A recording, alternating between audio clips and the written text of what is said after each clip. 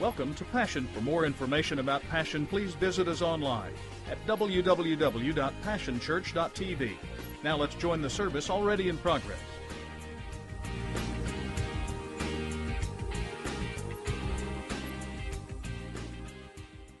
This morning, it's good to see you here this morning, and we are so delighted that you're here.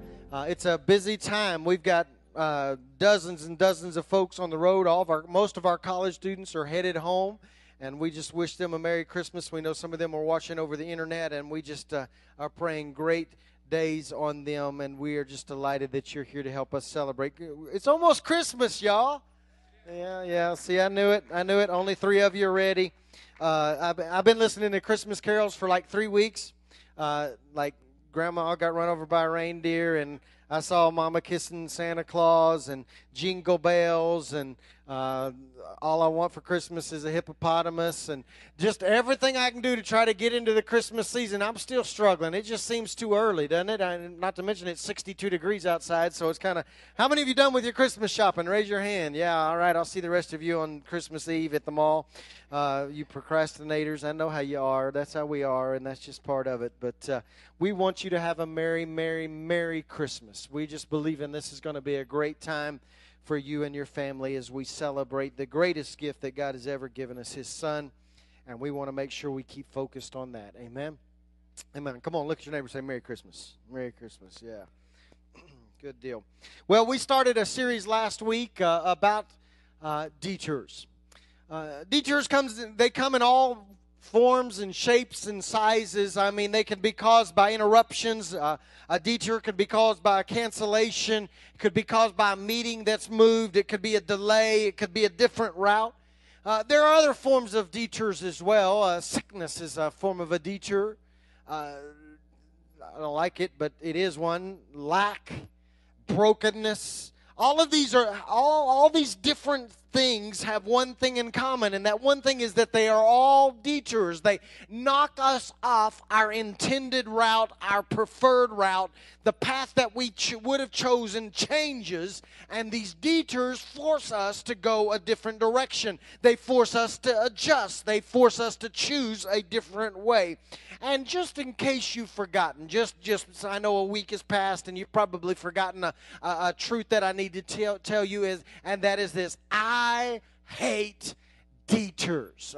I'll leave those detours up to all of you adventuresome folks that have no schedule, have no calendar, have no time consciousness. You can just float through life and it never bother you that you have to go a different route. I despise detours. Don't like them. Don't enjoy them. Don't embrace them very well. Anybody with me?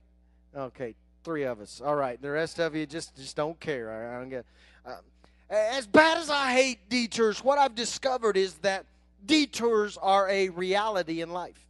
As we end 2012 and we sprint into 2013, I know most of you, if not all of you, maybe not all of you because some of you just don't do this, but most of us plan our next year out. I've got the calendars to prove it. I can tell you what I'm doing every month. I've got it all mapped out. I got it planned. I've got a path selected. But what I've discovered is that even as much as we plan all that, the reality is that it doesn't always turn out that way. Yeah. We begin to walk forward and things change. So last week we started this. We jumped off from the story of Abraham. And in case you weren't here or in case you've forgotten, you'll remember the story. Abraham is selected by God to go to a promised land. He begins marching towards the promised land. God gives him the greatest gift of his life, which is a son and heir. His legacy, the pride of his life, the apple of his eye, it's his son. And then you know the detour takes place. God asks him to sacrifice his own son. It could be my most favorite message all year because I got to use my own son as an illustration and hold a sharp knife above his head. I don't know. I might have to repeat that about every 6 months just to remind him who's in charge. But this detour comes and Abraham is asked to sacrifice his son. And out of that account, we learn some lessons. See, you gotta make some decisions before you get to the detour. There are some decisions, some detour decisions that you have to wrestle through before you arrive at the detour, or when you get there, you'll make the wrong choice. You'll remember the decisions that I asked you and challenged you with. The first was this, is what will you do when your expected end is not his intended end?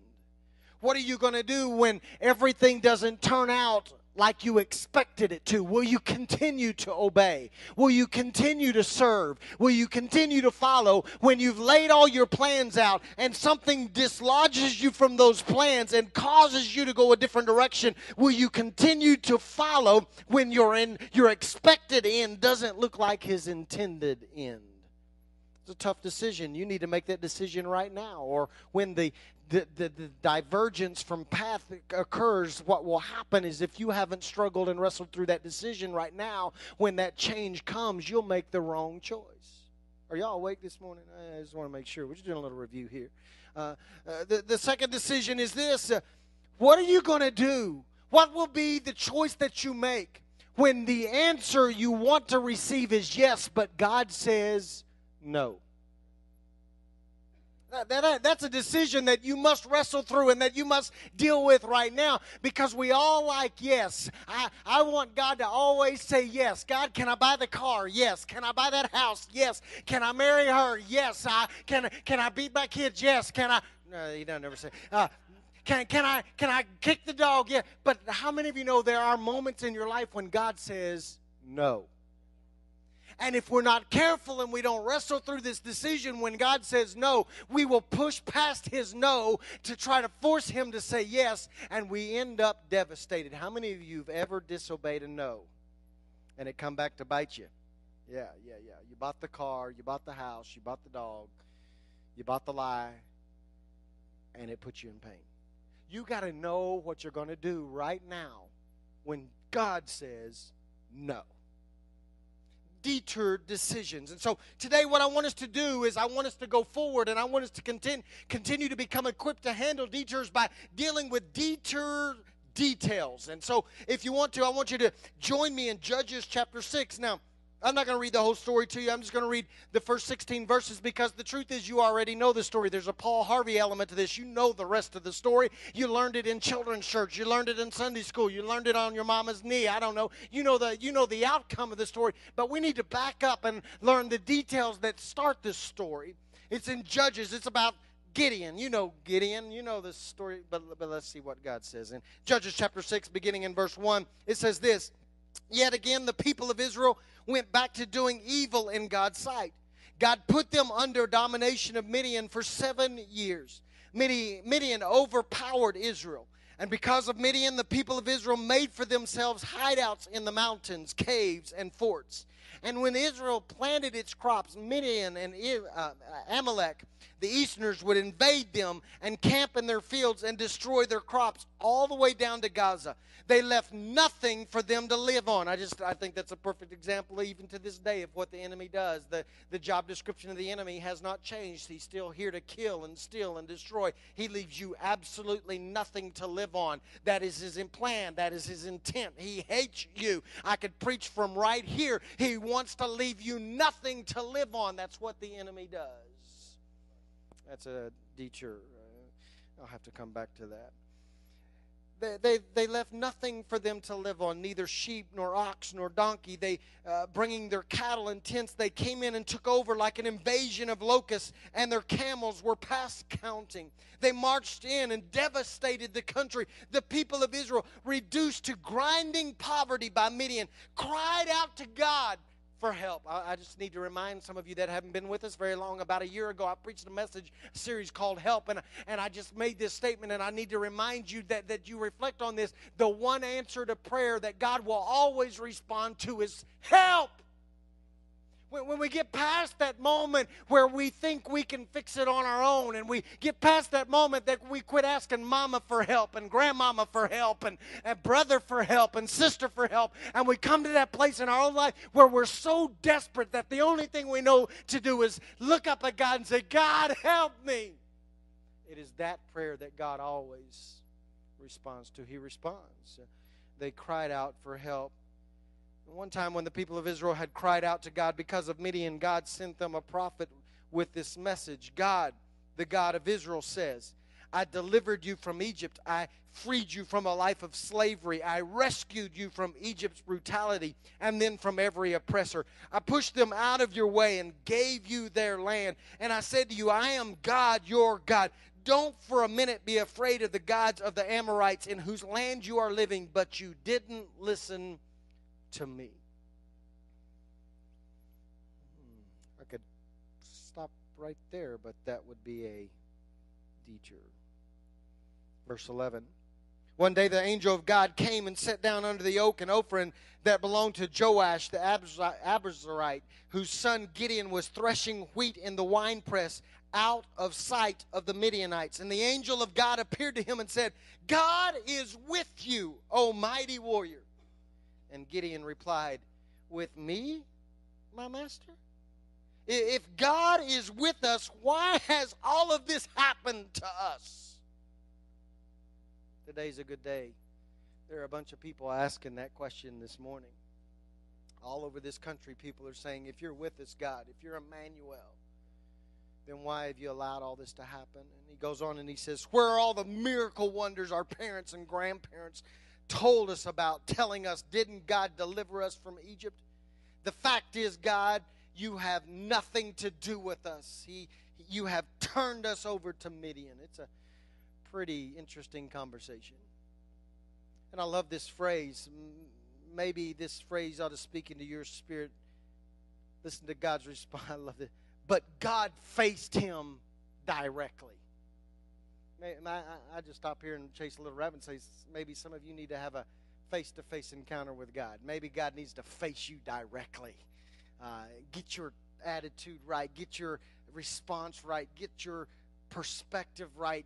Let him face you directly. And then God says this, go in this strength that is yours. Save Israel from Midian. Haven't I just sent you? And Gideon said to him, me, my master? How and with what could I ever save Israel? Look at me. My clan's the weakest in Manasseh, and I'm the runt of the litter. And God said to him, I will be with you. Let me just stop right now and just say that is the promise that we still have. That is why we can face the challenges of life. That's what can get you through in the worst moment of your life, is there is a promise right there that you need to take for your own. God is with us. That's why we can face what we face. He goes on and he says, believe me, you'll defeat Midian as one man. This is the backdrop. The children of Israel, the Bible says, have done evil again. It was the cycle that they lived in. They were once again in bondage, and they were living in fear. In fact, the Bible says that they were so afraid that they would go and they were running for the hills. They were finding caves and holes in the walls and depressions in the side of the mountain to try to get away from the enemy. They were in fear for their life. They were in complete and total despair and bondage. It was not a good day. They cry out for help from God, and we pick up the account here where God hears their cry and their demand for help, and he answers by having this encounter, this dialogue, this conversation with a young man by the name of Gideon. And Gideon, you find him in an interesting situation. Gideon, the Bible says, is hiding. He's trying to keep out of sight. He's in an inconspicuous place, trying to just get by. He's trying to get enough harvest together that the enemy won't see it, that he can just feed his family, just minding his own business, just making it through the day. And at that moment, a designed detour overtakes him, and in the process of this encounter, we are given detour details that we need to know as we march forward, and more than likely will face a divergence of path. We've got to know the details to make it through.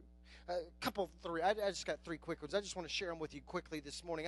I just need to give you some details. I just want to say to you this morning that this account teaches us this truth. You cannot hide from detours. You just can't.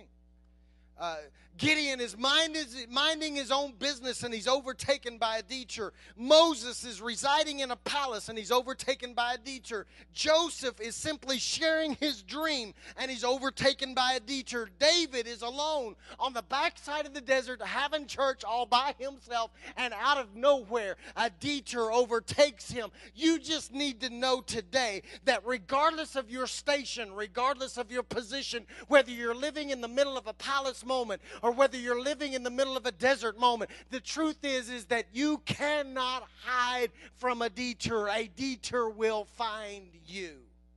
You cannot get away from it. See, some of you are trying to fly under the radar.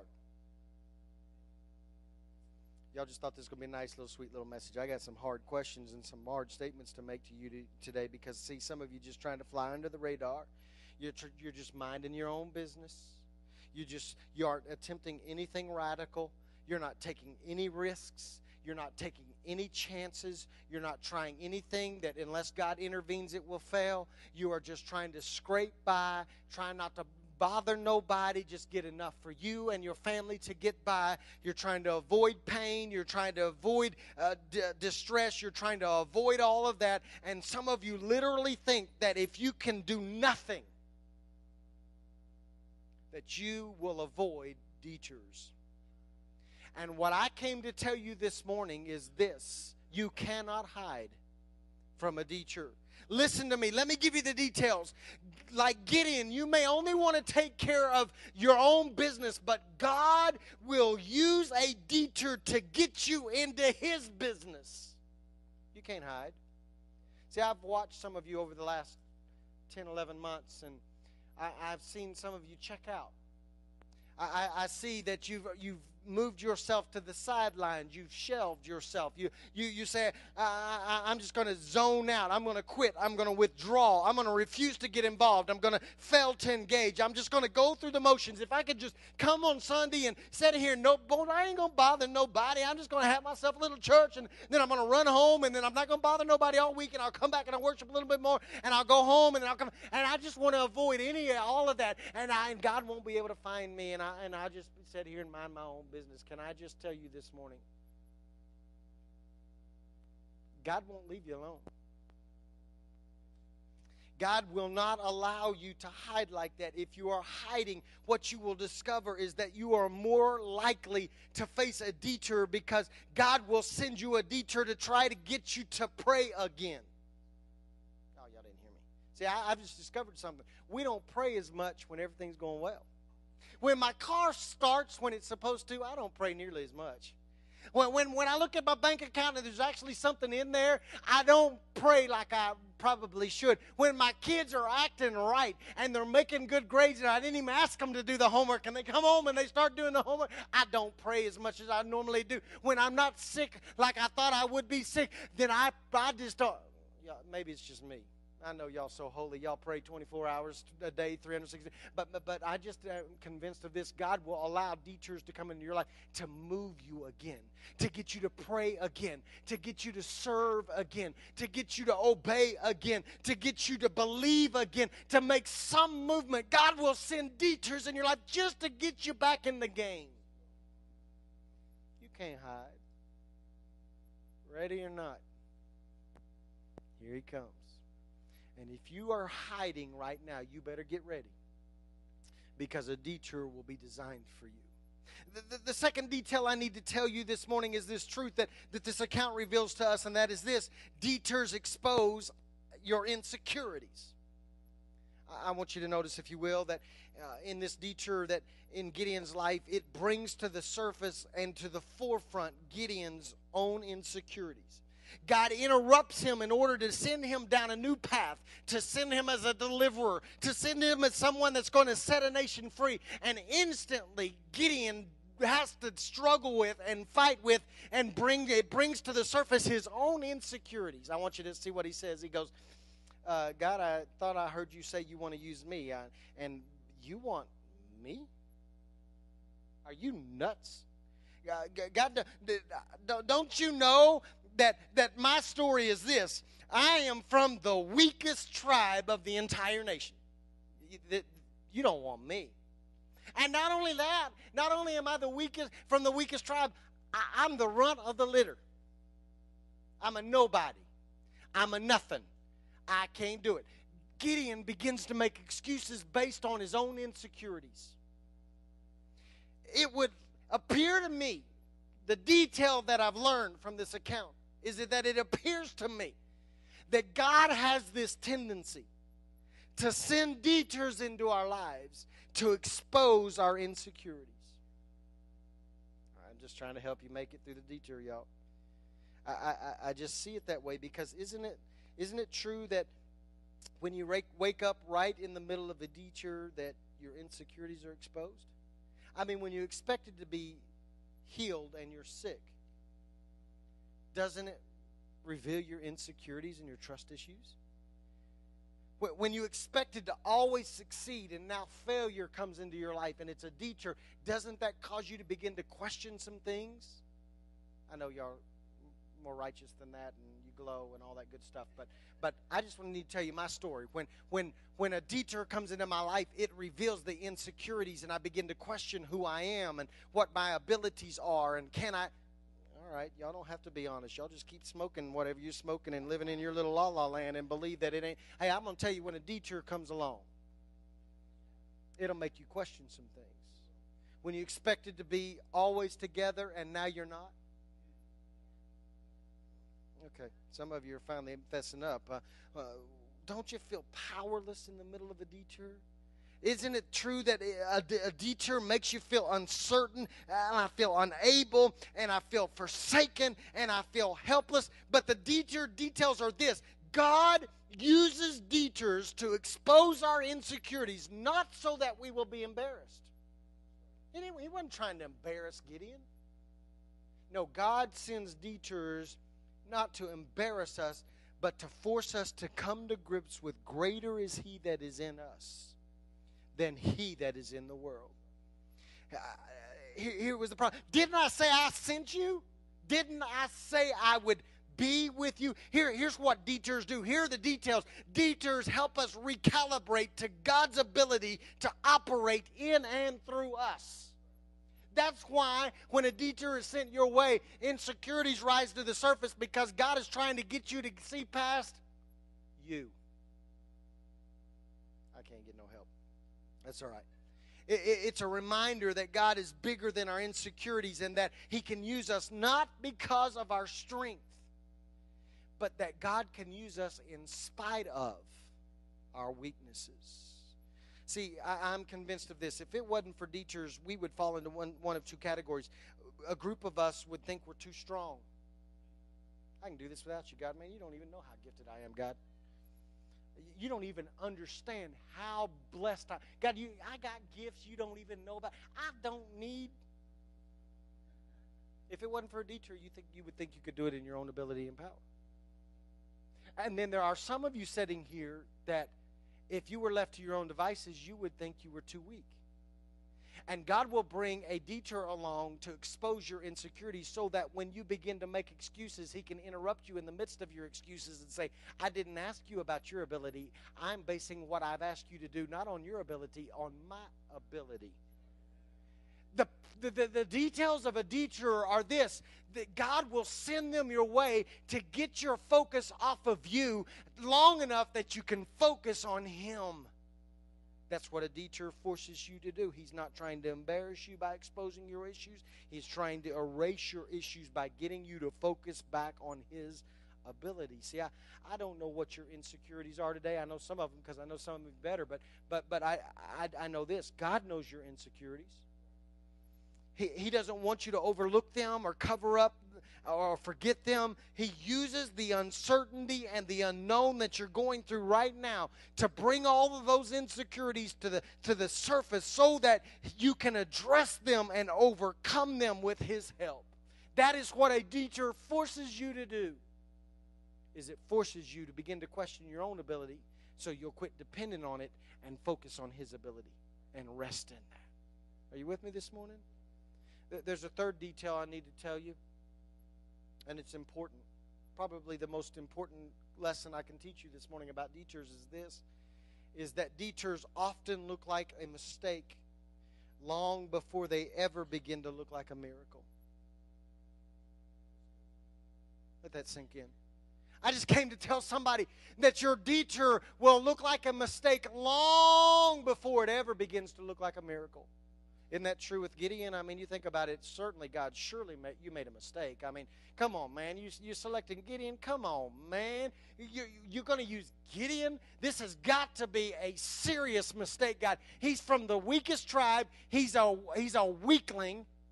He says it himself. I'm the weakest member of my family. I know some of y'all aren't old enough to remember this, but y'all remember the little bazooka gum that used to have the little cartoon strips in it? The advertisement was in them, and then also on the back of comic books, it was about the 98-pound weakling. Y'all remember that little cartoon? It was a Charles Atlas advertisement, and he had this system where you didn't use weight. You used your own resistance.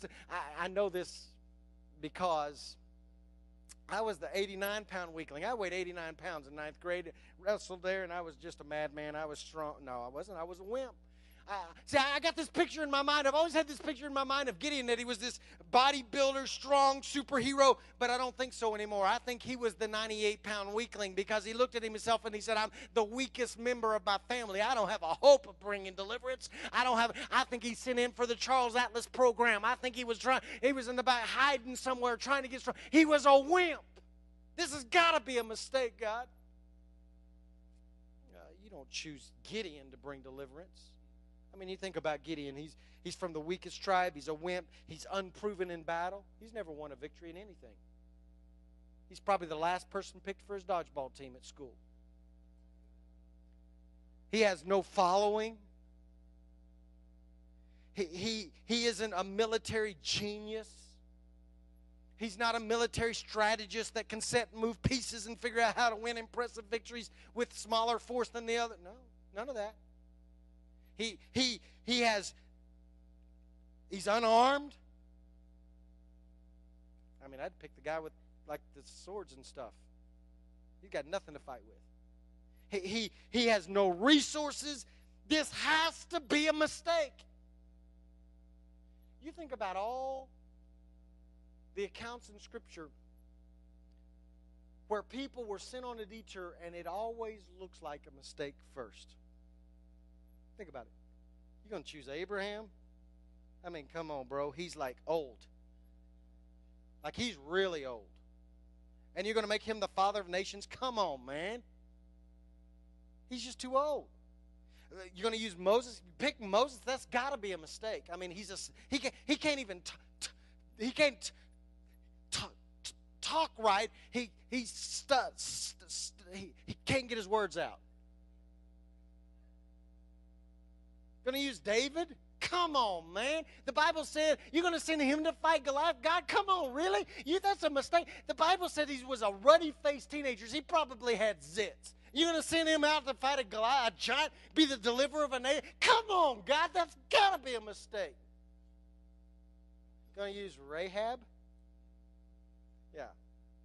Prostitute, hooker, a few other words. That's who you want to use? This has got to be a mistake. Job? You want to use Job? I mean, come on, man. He's been marked by tragedy, and there's so much sorrow in his life. That's got to be a mistake, God. I want to go into the New Testament and see if there's any mistakes in there. You want to use Matthew as a disciple? You do recognize that Matthew was a tax collector. He worked for the IRS. You want him to be the guy that tells other people about Jesus, and nobody's going to listen. In fact, nobody's going to believe him. Nobody's going to invite him to their house because they don't want him to see what he's got, what they've got. No, God, this has got to. You want to use Peter? Really? This is a mistake. Peter has a really bad temper, short fuse. He blows up at the drop of that. You can't use Peter. That's got to be a mistake. Paul, the murderer Paul.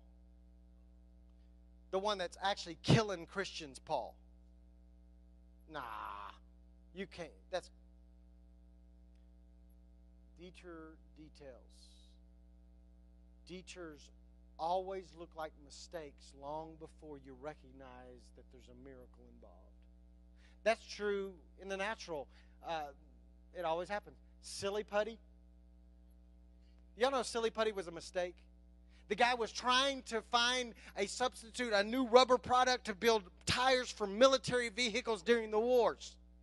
And he recognized that there was a lot of silicone available, so he mixed it, I think it was with borax acid or something like that. And all of a sudden, this new compound was formed, and they couldn't get it to form tires. In fact, they couldn't get it to do anything but bounce. Looks like a mistake. Millions of dollars later. Post-it notes. Y'all know that was a mistake? The guy that did that was trying to make the world's strongest adhesive. And what he discovered is when he finished, it was one of the weakest. And what happened was a lady that worked in his office was at church and needed to mark her place in her hymnal, and she realized that she could smear some of that weak adhesive on a piece of paper and stick it there to mark her place and remove it and not destroy the page it was attached to. And lo and behold, a detour that looked like a mistake becomes $1 million miracle. Penicillin, you do know that they dug penicillin out of the trash, right? He threw it away because it wasn't doing what he thought it would do, and all of a sudden, miracle drug. Pacemaker, microwave, x-ray machines. What are we learning? We're learning that some things look like a mistake long before they ever look like miracles. Well, what does that matter to me? Well, the divorce you went through, the bankruptcy that you endured, the broken heart that you've endured, the death that tragically came into your life. Those things can look like mistakes long before you ever get the revelation that somehow, some way, out of that, God is producing a miracle. We don't think about it like that, and therefore what happens is this, is that more times than not, a detour that we are facing or that we will face caused by God or caused by somebody else's choices, many times they will look like the biggest mistake of our life. And then on the back end, when perspective comes, we realize they were actually a moment for a miracle. See, the fact is that Gideon reveals that when you face a detour, you're going to feel like God has completely forgotten you. Some of you there now, you think God has... God, you don't even know where I am, buddy. You used to look out for me, and I can't. You don't even have a clue where. You don't even know where I go to church. You don't know where I work. You don't know where I eat. You don't know what I'm going through. You've forgotten me completely and totally. That's how some of you feel this morning. And I just came to encourage you this morning that the detour you're facing looks like a mistake. But if you'll just hold on, and you'll keep obeying, and you'll keep marching, and you'll keep walking, and you'll keep serving, and you just keep plugging on, there will come a moment somewhere on the horizon of your life. I can't tell you when. It may be longer than you anticipated. I can't tell you when. But if you would just hold on, the day will come when you will understand that that detour became a miracle. In fact, the reason it is important for you to learn that is this, is if you don't recognize that truth, then you'll try to fight your way out of your detour. In fact, I've preached to you already. Why don't you preach to one another? Why don't you nudge your neighbor right now and say, don't detour detours. Come on, tell them. Don't you dare.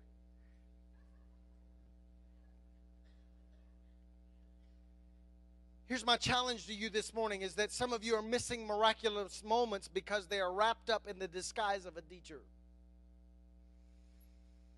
If you are unwilling to change paths, if you are unwilling to accept His plan, if you are unwilling to adjust to His way, and then you will miss the break-ins and the breakthroughs that are only established in your life by walking down a detour. Without a detour, the children of God, the children of Israel, would have remained in bondage. And I just came to tell somebody listening to me, I don't know who this is for, I just came to tell you that without the detour you're in right now, if you aren't willing to walk through it, you will remain in bondage. Just trying to help you. Why aren't you seeing any miracles? Could it be that you're walking out your plan instead of His? Could it be the detour He designed for you was aborted or passed up because you thought it was a big mistake? I have some questions for you. Are His ways still higher than our ways? Are His thoughts still higher than our thoughts? And if the answer is yes, then don't you think we ought to walk the path that He's designed for us? Here's the detail you need to know. Feeling forgotten and feeling forsaken may actually be a corridor of favor. See, I need you to understand, and I'm going to get out of your way. I just need to tell you this is the way it is. Job proves this. Others prove it to us, and that is this, is that when you're about to go down a detour, people will, even God-fearing people, will walk into your life and point about what you're getting ready to go through and say, that's a mistake. And you have to be mature enough and know God's voice well enough to ignore the people that are telling you it's a mistake. They will look at you and say that sickness that you're going through has to be a mistake. God's forgotten you. God's forsaken you. Why don't you just sit down and be quiet and refuse to praise? That's got to be a mistake. That pain that you're going through, that brokenness that you're going through, that's a mistake. God has forgotten you, and He's forgotten all about you. He's forsaken you. Why don't you quit serving? Why don't you quit obeying? It's a mistake. It's got to be a mistake. And what I need to teach you to do this morning is this, is you got to look back at them and say, hey, just watch me. While you're over there calling this a mistake, I'm just going to keep following God. And I don't know what day it's going to happen. It may be a week from now. It may be 6 weeks from now. It may be 6 months from now. It may not even be next year. It might be 5 years from now. But the day is coming that when I get to the end, what you thought was a mistake and you declared was a mistake, God positioned me in my life to walk through this so that on this end, I can walk into the greatest miracle moment of my life. And I refuse to allow what you think is a mistake to keep me from my miracle.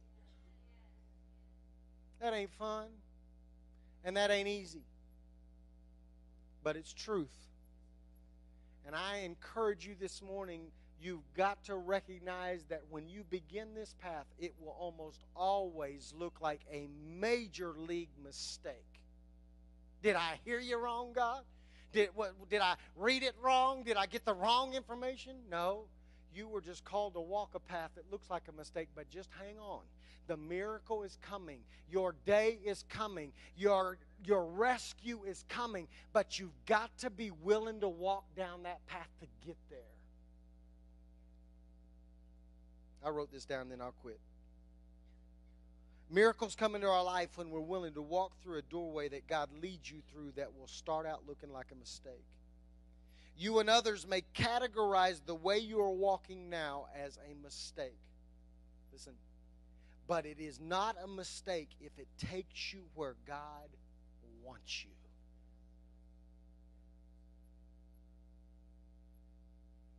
And I don't know what you're facing this morning or what you will face. But if what you face gets you where God wants you, it's not a mistake. It was a designed detour. I want to pray for you this morning. Would you stand with me?